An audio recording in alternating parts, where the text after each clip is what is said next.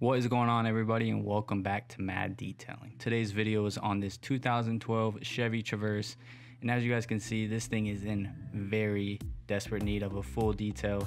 The seats are completely stained. The floor is just covered with nasty trash, food, mold, just anything you could think of. There's even a full thing of cheese in this vehicle. The smell is absolutely horrendous. But as you guys know, we are gonna make this vehicle look absolutely brand new again. So if you guys are new to this channel, make sure you like and subscribe so you don't miss out on any of my future content. But either way, we're gonna go ahead and roll these before shots and get right into this disaster detail.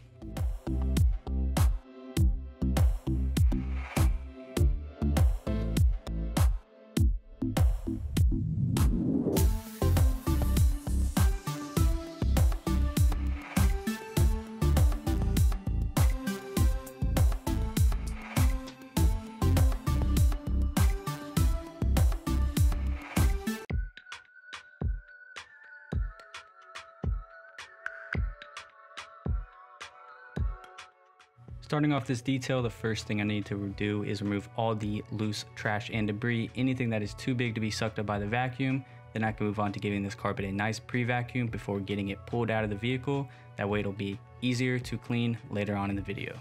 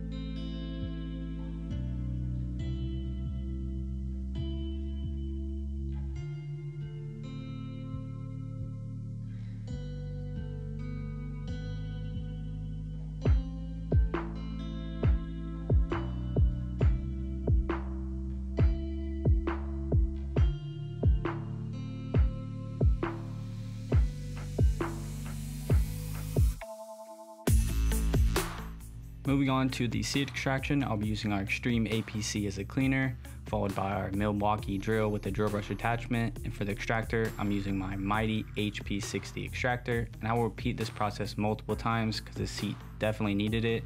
And also, if you guys want to support the channel and try out any of our M.A.D detailing products, the link will be down in the description along with a 20% off coupon code.